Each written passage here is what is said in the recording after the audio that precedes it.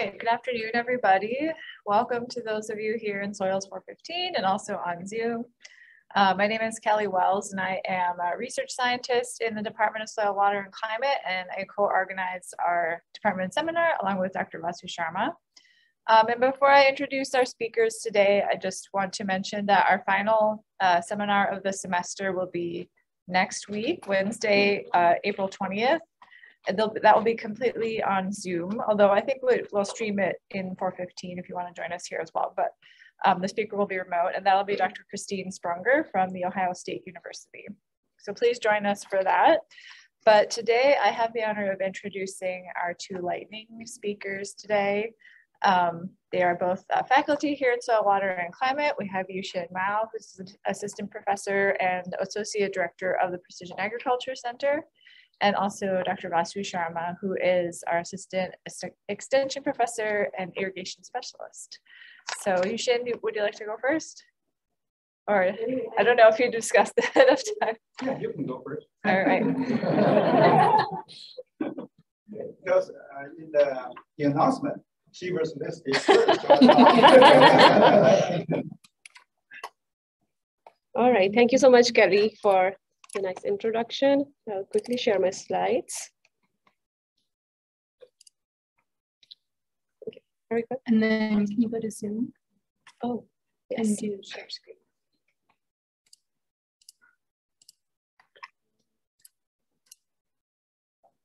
Sure.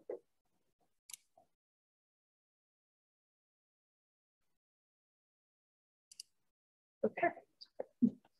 All right, so thank you all for coming, who are in person and who are on Zoom as well. So my name is Vasudha Sharma. As Kelly said, I work with irrigation.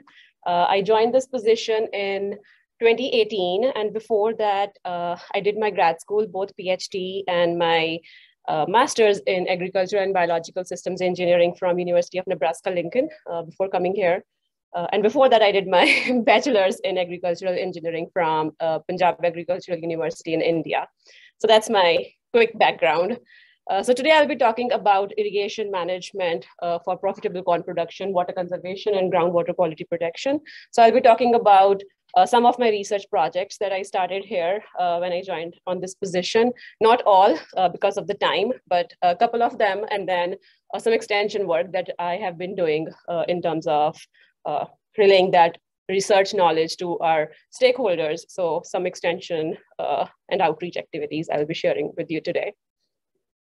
So starting with introduction of irrigation, for those who don't know, we are irrigating around 650-ish or around 700 now, I can say, acres of crop irrigation in the state. And this map here on the right side shows you the active agricultural irrigation permits in Minnesota. So if you are pumping more than 10,000 gallons of water per day for irrigation purposes, you need a permit from Department of Natural Resources. So that's this data that you're showing, that you're seeing in this map. So you see most of the irrigated permits are in the Central Sands region. Can you see my mouse, like on the Zoom?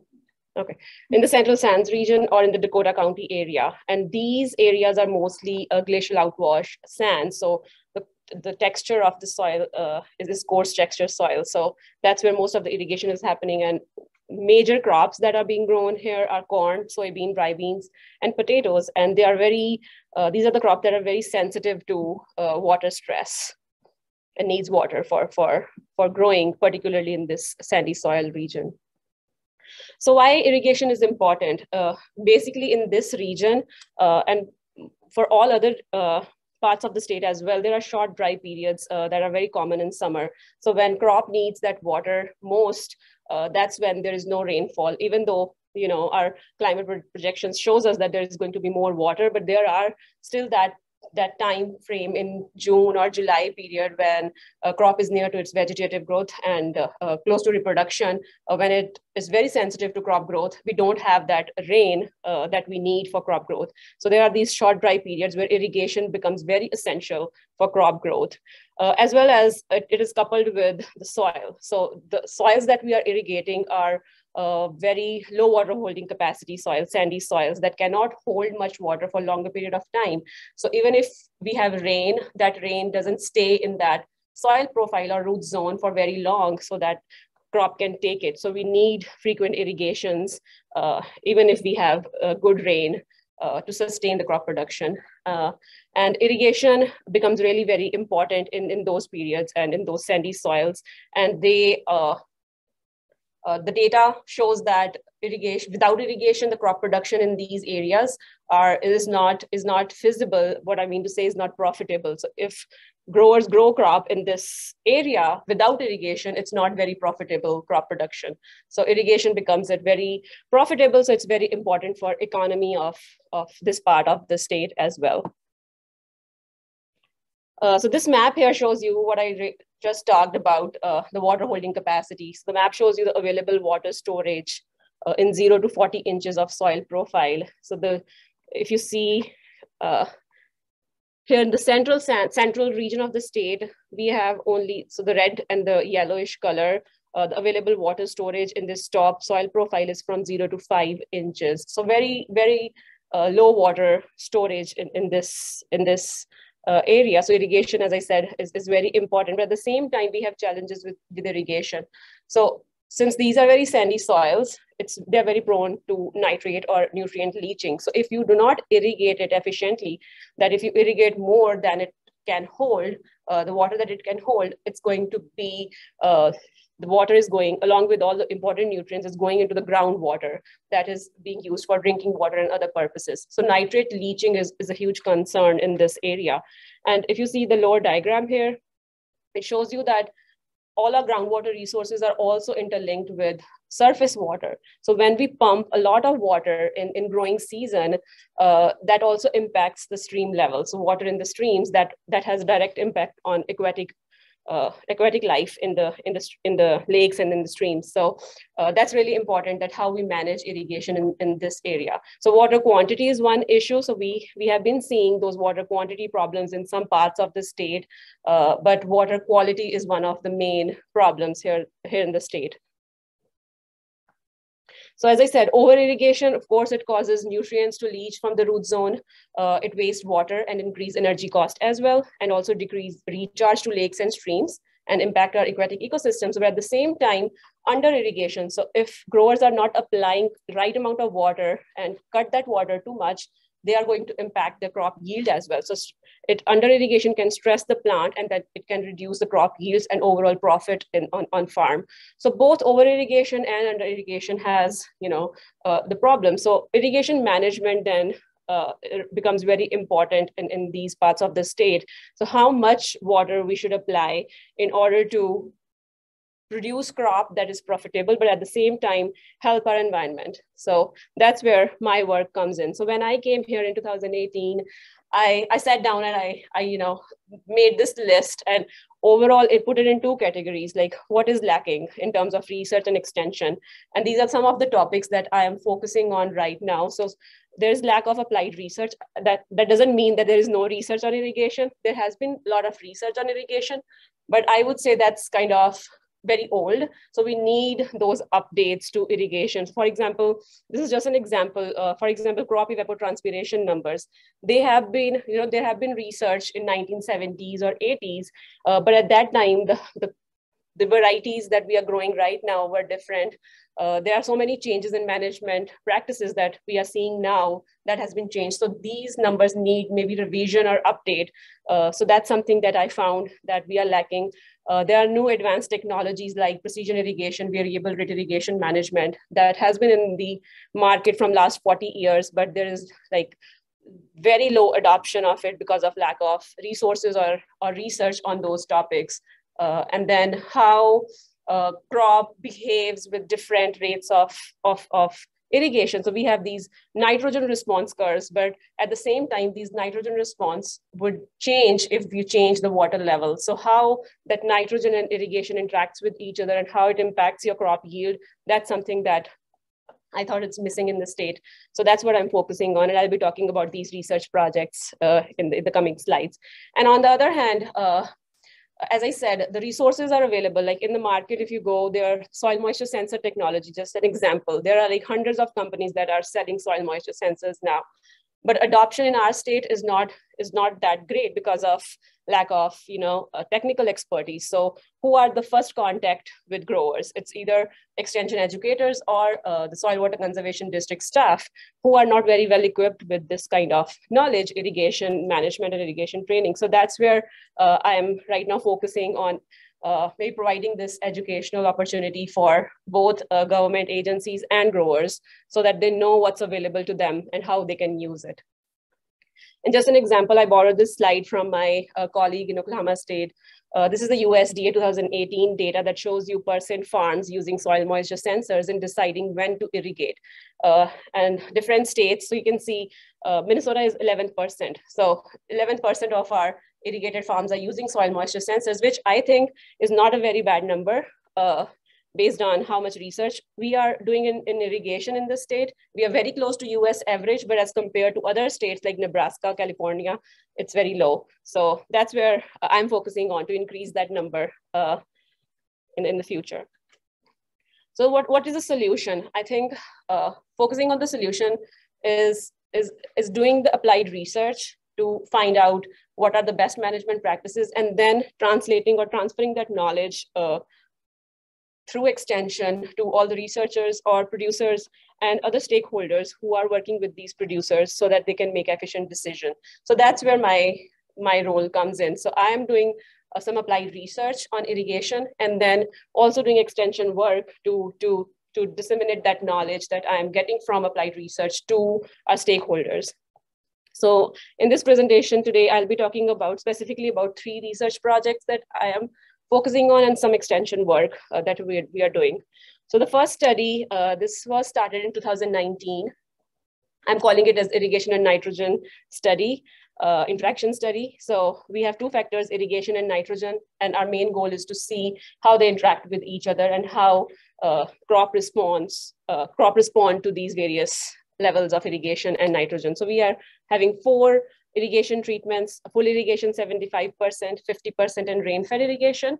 From full irrigation, what I mean is that I fill back the soil profile back to field capacity whenever we trigger the irrigation. And irrigation trigger point is 50% of plant available water. And then I reduce that amount, the 100% amount to 75% for our 75% treatment, to 50% for 50%, and then no irrigation in rate net plots. We are doing this in 2 locations. I'm going back to the locations.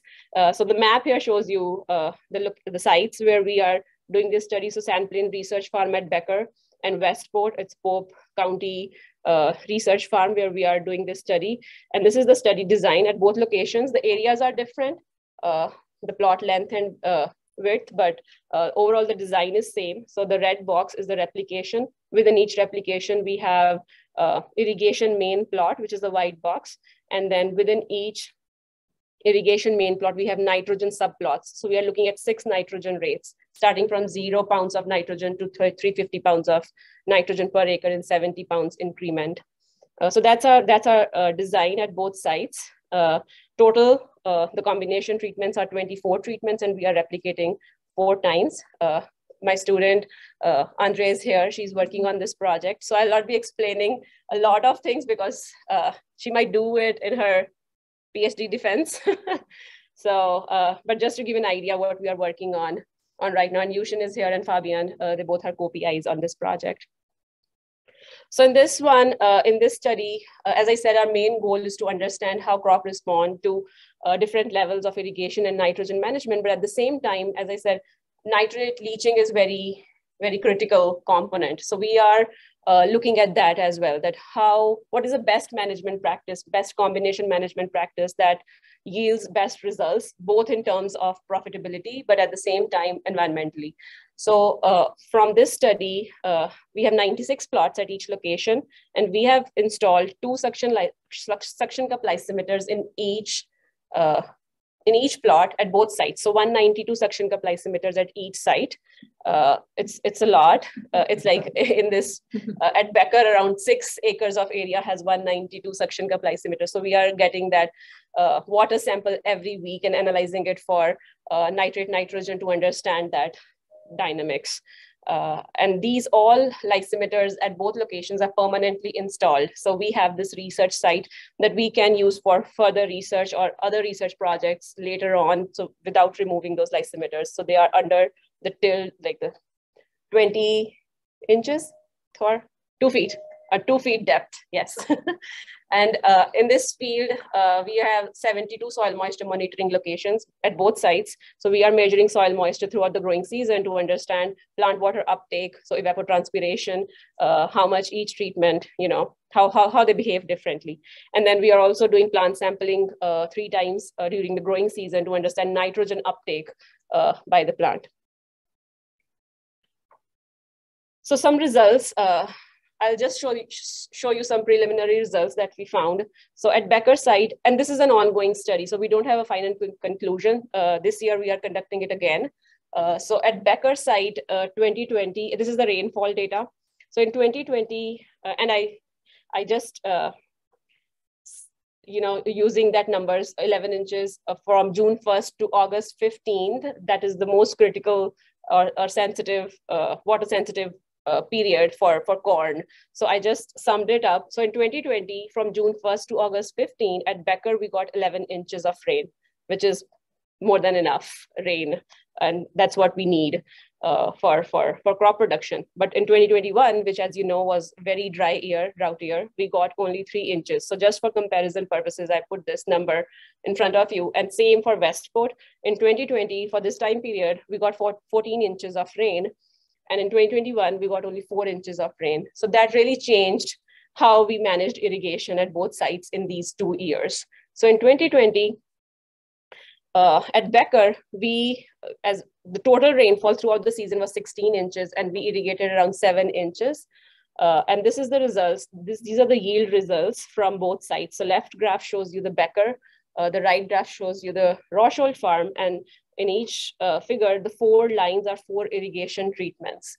The x-axis is the nitrogen rate, the y-axis is the grain yield. So you see that nice response curve to nitrogen under all irrigation treatments, and even for rain-fed in 2020, because it was a really good rainfall year. So we got a little bit more than average rainfall in the area. And the difference between these irrigation treatments is not very big. So no significant difference that we see between irrigation treatments at any level of nitrogen. So that tells us that in years like 2020, when we have enough rainfall, even reducing the irrigation to 50% won't reduce the grain yield that much. There is significant decrease in rain-fed, but if you compare the irrigated treatments, there wasn't a big difference. The reason behind is the rainfall. So we got timely rain. So our soil moisture, so our crop was never stressed, even when we applied 50% water. And same goes for Roshold farm. The yield was a little low, and that's because of the soil and the climate at that site. But overall, we did not see any significant difference in grain yield at any level of nitrogen at Roshold farm in 2020 as well. And we only irrigated 3.2 inches through irrigation because we got 18 inches of rain throughout the season. Most of that was concentrated in the critical growth stage period. Totally different results in 2021. So these graphs shows you the same sites, but 2021 grain yield results. And you can see how the yield was so much, like, significantly different at Becker. And if you see the rain-fed plot, we got almost no yield out of the rain-fed plots, so 0 yield. And then if you compare the irrigation treatments, 50% of course was very low yield, then 75%, and 100% was the optimum yield that we were expecting. In this year, the total rainfall was 12 inches. So we got some nice rains after August, but that was not very critical water period for corn. But as I showed you that rainfall graph, we got only 3 inches in that June to mid-August period. So we had to irrigate around 13 inches, 7 inches in 2020 and 13 inches in 2021 at Becker. At Roshold, if you see, we have total rainfall 20 inches, which is more than 2020. But in that period, we got only 4 inches. So all that rain, those heavy rains were in August, late August or early September. So the growing season rainfall is above average, but that middle growth stage was very low. So we did not see any significant, so it is very interesting. So in 2020, which was a dry year, we did see significant irrigation treatment differences in Becker, but at Rochelle Farm, the difference wasn't that big. There was some difference, but still the yields were like very close to each other. And we are still, I'm still looking into it why this is, but the rainfall yield was really low, but not zero. But if you go to the irrigated treatments, the 100% irrigation, of course, is higher than 75 and 50, but statistically, there wasn't a significant difference between these treatments. So as I said, we also looked at nitrate leaching to complete the picture. So what we found, this is just for Becker site that I'm showing you in 2020, which was heavy rainfall year, our 100% irrigation where we applied, and this is, I think, the Westport site. It's hard to see the title because of the Zoom thing. I think it is Westport site. So yeah, we irrigated 100%, only 3.2 inches. And still we got like very high nitrate leaching as compared to other plots. So I averaged only 210 and 280 pounds of nitrogen per acre nitrogen plots because those are our optimum nitrogen rates or MRTN. So if you look at those averages, our 100% irrigation has 20 pounds per acre nitrogen loss, whereas a 50% irrigation is 6 pounds of nitrogen per acre loss. So these different lines shows you the different nitrogen treatments. So overall, what we see is that in 2020, there wasn't a significant difference in yields between irrigation treatments. So there is a possibility in these areas that we can reduce or we can use those limited levels of irrigation. We still need irrigation because rain-fed irrigation is not profitable. But if we look at the differences in irrigation treatments only, maybe we can reduce that irrigation rate from 100% to some lower level and still make the same amount of grain yield and profits. However, if the year is like 2021, we do need irrigation, and irrigation, how much water we apply did make a big difference. So there was a big difference in grain yield in Becker, but at Westport, we did not see that big of a difference. So depending on what site you are talking about, it is basically based on that. And then we also found that higher nitrate leaching is there in higher irrigation treatments, mostly in 100% irrigation. And as I said, this is an ongoing project, so you'll see more results, and we will conclude it after that last year. Second project I want to talk about today is the variable rate irrigation or site-specific irrigation to enhance water use efficiency and reduce irrigation pollution. How am I time? Good, okay. So this is something that I'm doing with the grower. So variable rate technology is there in the market from very long. So what it does is, like, if you have spatial variation in the field, you can apply different amounts of water at different locations based on the variability. So this figure here shows exactly what I'm talking about. So if you have this kind of variability in the field and you have a variable rate irrigation system, which means that the sprinklers on this center pivot system can be managed in a way that you can apply different amounts of water in different zones. And zones are these like small boxes or transects that you can see on the figure. You can manage that variability. So putting right amount of water to specific location in the field. So we are doing this study in collaboration with a grower in Belgrade area in Stearns County. And this is his field. And our main goal is to evaluate the impact of this variable rate irrigation in comparison to uniform rate irrigation. So this is his field, which has around like 5 types of soils. And it's like very high elevation difference. So the middle map is showing you the elevation difference. So what happens if he apply water based on the soil variability? And what happens if he just apply uniformly? So we did EC map this field. I didn't do. Josh Stamper, who was in my position earlier, he did the EC mapping and I had that data. So I used the same data. So I didn't have to do that. So this EC map, based on this EC map, we divided this field in 3 zones. So 3 different colors are 3 zones. So the green color is zone 1, which is very low water holding capacity soil and very low EC. And then the middle area is zone 2. And then the third area, which is red zone, is zone 3, which has very high water holding capacity and mostly the depressional soils where water used to stand. And then using that VRI software, so he has a valley irrigation system, and these are the zones that you can see. So I divided this field in 6 pie-shaped plots and then irrigated these 3 pies uniformly. So the green color is like, no matter how many zones exist in that pie, we just irrigated equally. And then these 3 pies, where you see different colors, these are our variable rate irrigation plots, where we apply water based on our zones that we created at the beginning. And then in each of these plots, we have so many soil moisture sensors, and we use a Climate EDR soil moisture sensor and Earth Scout data telemetry unit that gives us data online.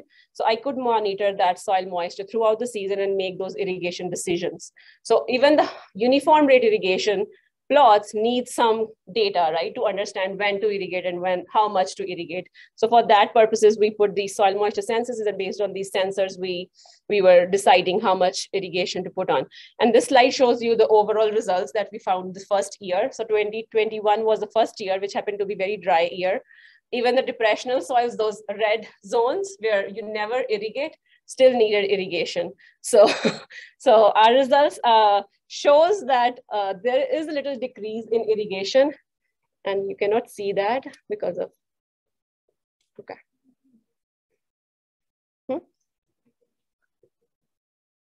Okay, can I minimize it? Mm-hmm. Okay.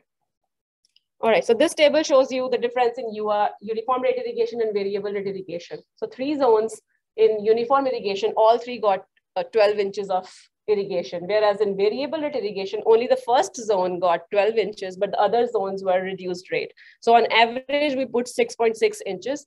But if you look at the yield is not that different. So 257 and 242, and I consider 242 bushels per acre as a good yield when we put 6.6 inches of water. So the water productivity, which is the third column, irrigation water productivity, you see there is a big difference between URI and VRI.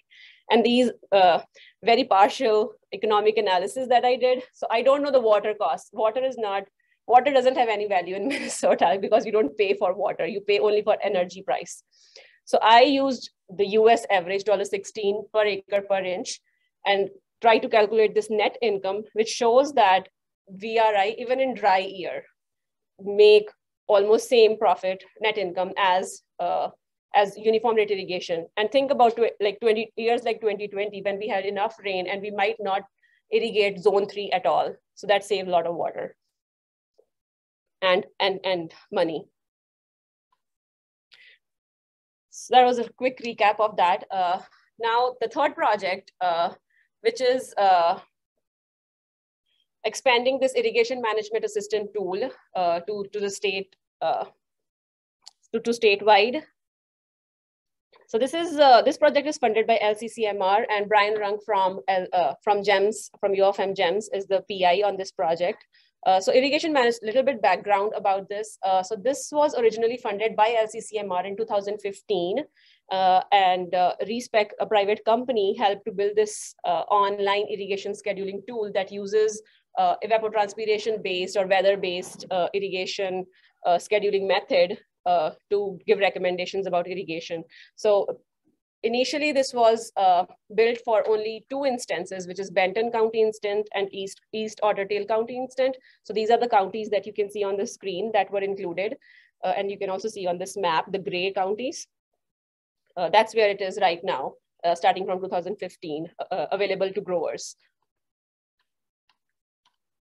The crops that are included is corn, soybean, alfalfa, potatoes, and edible beans. And since 2015, there are 6,500 acres per year that are being used, the growers are using this tool to irrigate these many acres. And it is basically a smart checkbook method. If you know about checkbook method, it is checkbook method, but online version of it. So it is really easy to manage multiple fields at the same time. So we got this grant last year where we are going to expand this tool to state level. And in 2022, this year, we made some updates to the tool, and the additional counties for this year only, including these highlighted counties, will be Stearns, Pope, Dakota, and Sherburne County, where this tool will be available. And first year, like this year, will be our testing year. So we will be collaborating with growers who will provide us feedback on the tool. And then we will make those updates for our next years and make it available to all growers by the end of 2023 or in growing season of 2024. The other part of this is to update the rainfall estimations using some weather data that has more spatial resolution. So right now what it's doing, we have 12 weather stations, MDA weather stations in the state. So it's using those ET values, reference ET from those 12 weather stations. So if your field is like 20 miles or 30 miles away from the nearest weather station, it's still using those numbers, so which is not accurate many times. So we are trying to find solution to that. So maybe using GEMS platform for weather data to have that high spatial resolution of weather to calculate those rainfall and evapotranspiration numbers in the model. That's one thing that we are trying to do. Then also using some machine learning techniques and irrigation models to come up with some accurate models that we can provide to growers. And then doing some extension work that the tool is there, we have made all these updates, but how to use it. So we are collaborating with SWCDs who are working with these growers on all the irrigation work. So training them and training growers how to use this tool. And we are right now in process of hiring a PhD student for this project as well. Okay, so this was all about the research, some of the research projects that we are doing. Last two slides, I focused on extension. So I am an extension specialist. So my main work is to get all this applied research knowledge and then transfer to that growers. So this year, in March, last month only, we organized this 2-day course that provided intensive training on irrigation practices that can conserve water and limit impact on groundwater. So what I found that we do not have any kind of educational activity in the state that talks just about irrigation. So focusing mainly on irrigation and irrigation systems. So I collaborated with Taylor Becker and Annie Nelson, who are our UMN extension educators, and worked on this program. And it really, I think that it was very successful because we had like full house both days. So it's a 2-day program. We limited to 25, 20 seats were reserved for growers, and 5 seats were reserved for SWCD or extension or MDA government agency staff, so that they can also build capacity in their institution. So that was, and then we also worked with MDA so that we can provide some incentive to the grower who attend this. So all the growers who had Minnesota Agriculture Water Quality Certification, they would get an irrigation endorsement by attending this program so that they can get some cost share money from MDA for implementation of irrigation practices.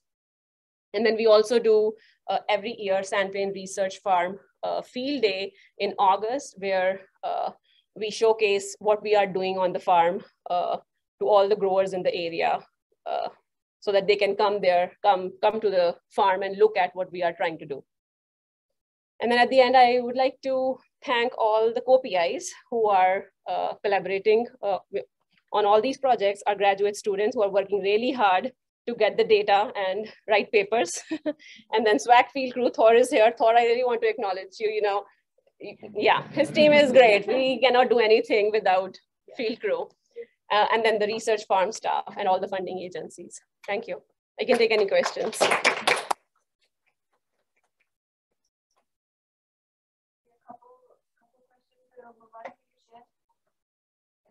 If folks in the room want to ask a question, maybe just move up towards the camera here, the mic's on there. You can look here and you'll speak here. Okay.